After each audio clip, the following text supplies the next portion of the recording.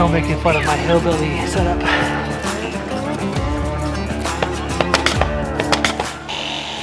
So, the next few months, this is gonna be a little goat corner, or hillbilly corner. Don't knock it, it's coming back down. I just needed something temporary to be able to hold him in until the babies grow up. The girl's cool, and you're close to the house. How do you think? And you got some cool grass. So this is kind of a test run to see if they get out. There's no getting out of this. This is a secure wall. My only concern is that corner right there. We're gonna have this little enclosure we made for them, plus the stalls we built. If you haven't seen that video, that's an enjoyable video. We used all salvage materials to build their stalls. Looks beautiful. Check that out, that link right here. The best analogy I've ever heard about keeping in goats, if it can hold in water, it'll hold in your goats. So always remember that when you're building something for your enclosure for your goaties. Now, unless you've been living in a bubble for the past year, it doesn't take a genius to realize that the world has been a little bit off balance and a little bit chaotic. Nowadays, people have been more interested than ever at looking at how to provide their own provisions, their own resources. In fact, just this week alone, we have gained 60 subscribers through our Rumble channel. Our last video on YouTube, we gained several subscribers, and along with that, we actually almost had 200 views on our last video that we put out last week. This life is actually becoming more and more appealing to others. Now, if you ask me, the quickest way for a small scale setup to bring in the most amount of meat per year, the one that I think economically and easily you could do, I have one critter that I would definitely add to your homestead. Rabbits. Hey bud, come here. Come here. See if they want to come out and say hello. Got our rabbits. Isn't that nice? Look at that guy. Now, a lot of your buddies were not exactly part of the plan. We never actually planned on keeping these guys long term. However, they make adorable little critters at your farm. These actually get sold for about $30 a piece, if I remember correctly. And our plan is actually to raise them or sell them as little bunnies. And we were planning on using that to actually feed our meat source. So these guys were never really part of the platter. So the rabbit breed that we actually have here is California rabbits. We actually have a New Zealand as well on the other side. We'll kind of focus on the Californians today.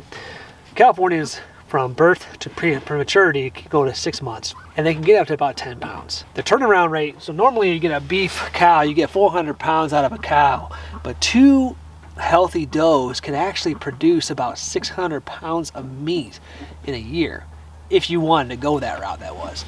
Now, we don't overbreed our rabbits.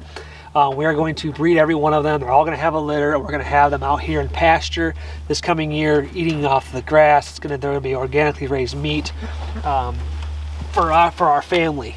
Now, we'll bring what we can. However, we're very much a plant-based family, so our meat source is not exactly high. We had over 200 pounds of meat this past year alone. We're well stocked up on meat right now.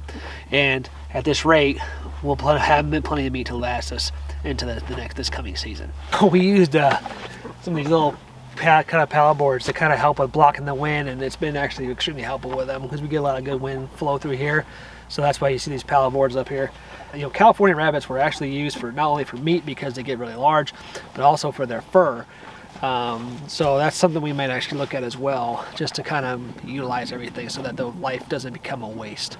We got 12 cages on this setup right here. We got 12 nice, large size cages.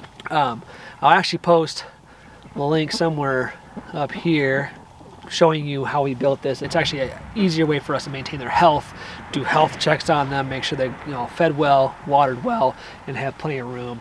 And during the spring and the summer and fall, we actually do have, if it's a beautiful day, we actually bring them out and let them kind of get out here in the open. And that is what I would recommend. If you're looking for quick, easy turnaround meat, start with rabbits. Not only is it a compost maker because their poo actually makes some for very nutritious cold compost that you can put directly in your garden, they also make for, this is a source of constant producing meat right here. Alright, so that brings us to this next episode. I showed you the rabbits, I showed you the housing. Now, you gotta have what we call a nest box. Now, there are plenty of videos out there on nest boxes and how to make them. However, my son here has not made anything of that kind yet, so we're gonna go ahead and give him the opportunity to make and create these nest boxes. This is a metal box that we had. So we're gonna go ahead, but we need more of these. Obviously we got more rabbits out there. So we're gonna go ahead and make it out what we have. Now, normally I would prefer the metal because they're not gonna chew it. We're using just some straight salvage wood that we have. It's not treated, just pine. They're gonna chew on it, but it's free, and it's what we have, and it's what we're gonna use. Jack has shown an interest in woodwork, carpentry. He asked for some tools for Christmas, so no point of having tools to sit on the table collecting dust. So we're gonna go ahead and get him using those tools. And he's gonna build us one of these out of salvage materials we have, so we can go ahead and get them ready for little rabbit buddies. We're just gonna go ahead and keep it simple, build a basic, simple box pattern, okay, for them. So we're gonna go about 18, we're gonna go 10 inches wide, we're gonna go 8 inches tall by, let's see, 5 inches here, and we'll go 8 inches out here for a nice little covering right here so they can come in. You're gonna want something in the front right here. Bunnies will tend to, once they get a little older, they start to move around, and as things get moved around, sometimes bunnies get pushed out. And you do not want your little bunnies out on the cold, because once they get out, sometimes mama puts it back in, sometimes mama doesn't, and you know, the last thing you want is dead bunnies.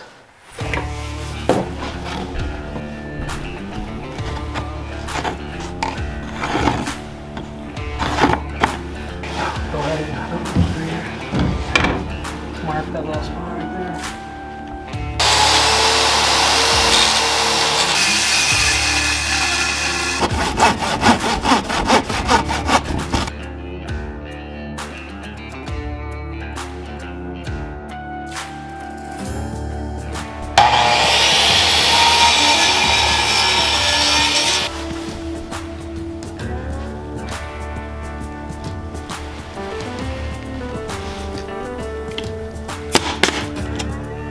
Alright, so we were going to actually call it right here since they already have a screen bottom inside. We figured they would just put some hay in it and be fine, but Mama says she wants a screen bottom. So we're going to go ahead and put a screen bottom in.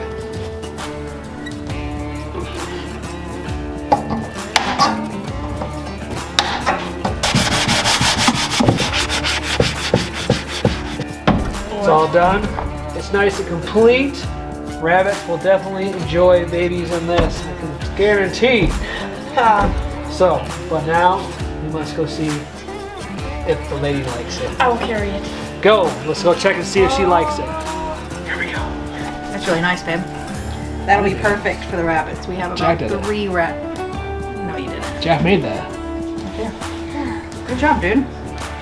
That will last for a lot of rabbits. And we'll cover it in straw on the bottom.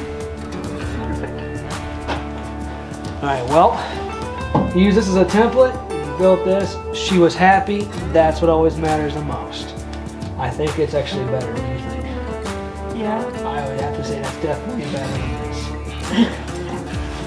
Yeah. Thanks for watching. If you're on YouTube, please remember to like, share, subscribe, and hit that bell to see more of our future adventures and things that we do on the homestead.